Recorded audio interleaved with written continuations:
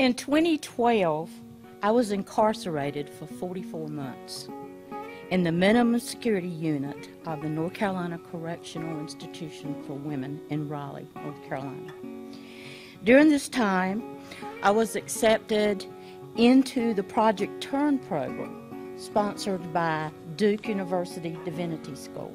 Learning a new perception of God in these classes allowed me to see others as God sees us.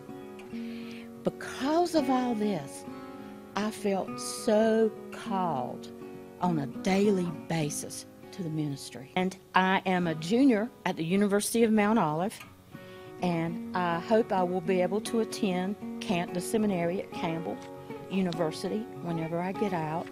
My goal is to become a prison chaplain.